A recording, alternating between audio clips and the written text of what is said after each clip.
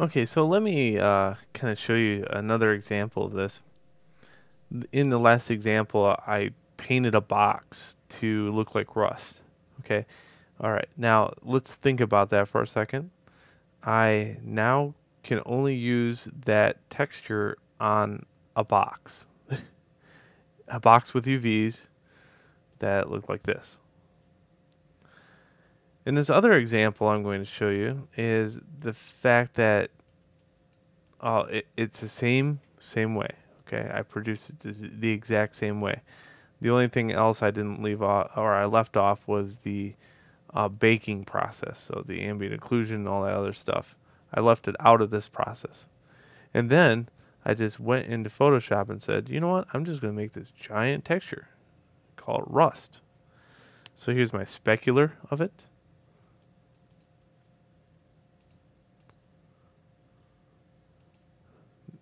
And I made a bump out of it too.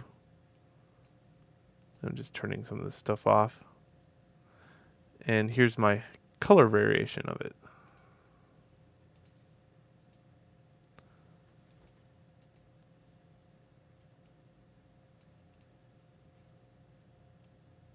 So all this is, let me kind of break this down for you,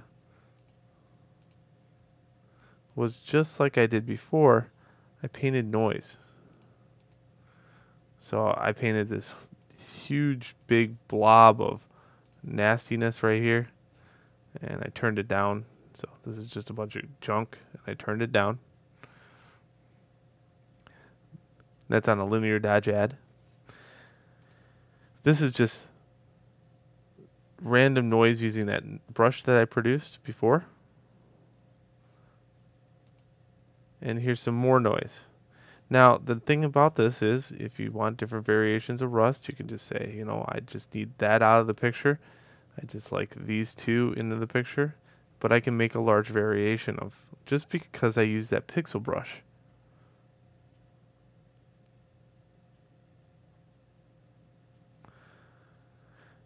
And then what I did is I could take and brighten the outside edges if I wanted to. And I could lower that down quite a bit.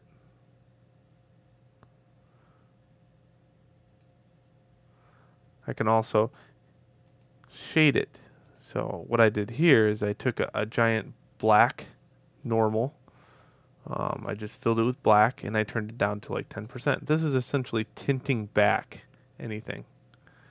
If I get too nuts with the contrast on stuff, oftentimes I do this. And then what I did is I brought it back using contrast brightness. So that way it's.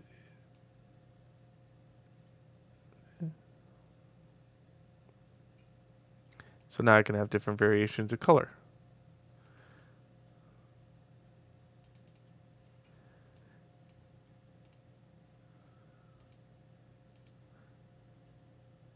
And all these are just over and over again. I decided to put different things into play. This is a huge desaturation, so I desaturated a little bit.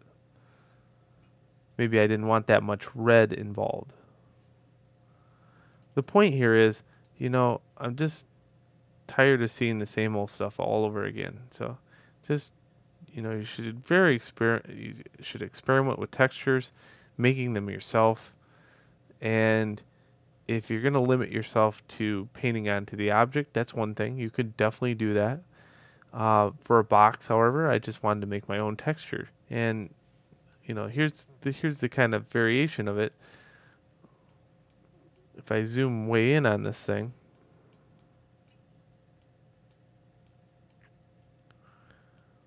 which doesn't seem to be working. There we go. I think my middle mouse button finally had it. So I have a higher res version here and a lower res version. You know, I would think of it this way. This is a good game thing to do. Okay? This is probably what you would do for a game. You got to paint it towards the object. This would be more of a CG thing, I would think.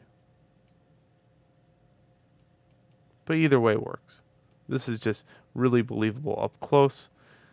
This, you know, when you're running around a game level and you see a rusty box, that's a good That's a good thing that you can tell it's rust right off the bat. To render this, all I did was I stuck this giant spotlight out here. So I made a spotlight and I turned it on an angle. And I changed its spotlight properties to, say, use ray trace shadows.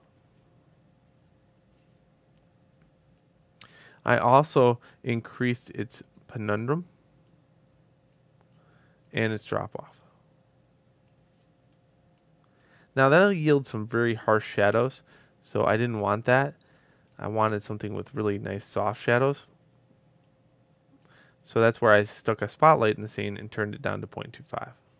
Again, these can be found here. Spotlight and point light.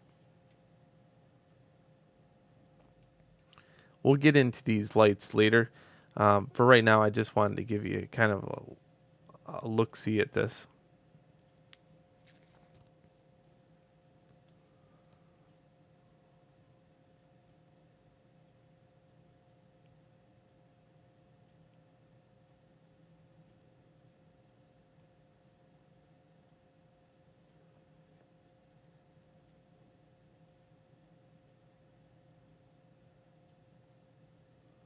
There we go. Here would be the one that produced the high res one. Here's the lower res one. And you could definitely tell that's rust. Like, and look at the nice cut on the outside edge of these things. And it'll survive higher lighting that way. Like, let's say I take this thing and this light and rank up the lighting.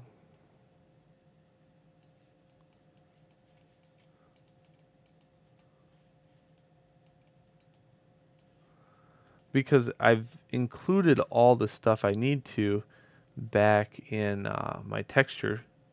You know, like my texture handles lighting. It handles the specularity of things. It handles the bump of things. So therefore, it's going to be able to survive very high levels of light. Where if I did it the other way, let's say I just slapped just a color map on there. The color map is not going to be able to support higher variations of light within my scene. So now you can see this is a very pitted texture. This one's not so pitted, but if I got closer to it, it certainly would.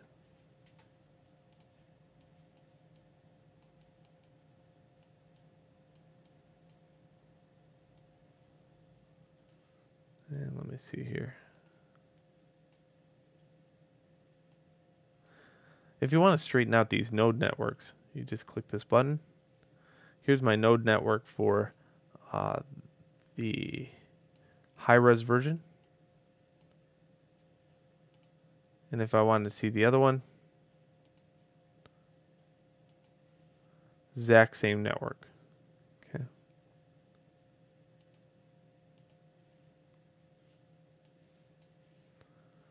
That way I can get to certain things like bumps if I wanted to.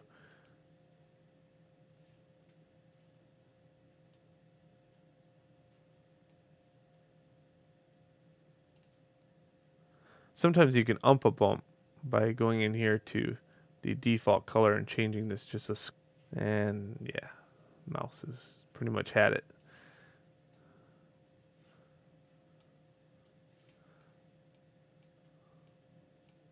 And you can also adjust it back here on the bump node itself.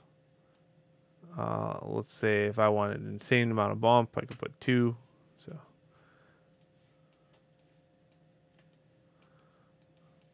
So the higher variation, you're going to probably need to up the bump radius or the bump a little bit.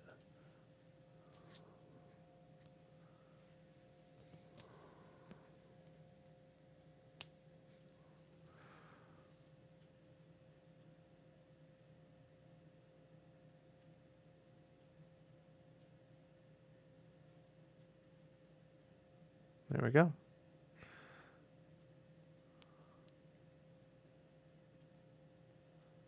The final gather really does hit it home. You notice like that looked really bumpy here, but the final gather has evened it out some. I think the hardest thing to kind of learn is, you know, it might look awful in Photoshop sometimes as far as the texture goes, but you should definitely try it out because, you know, the ugliest texture in the world doesn't look half bad in Maya if you paint it correctly. All right, so that's it. I hope you enjoyed the little um, making Rust or making grunge. It's just an example. Let's move on to the next video.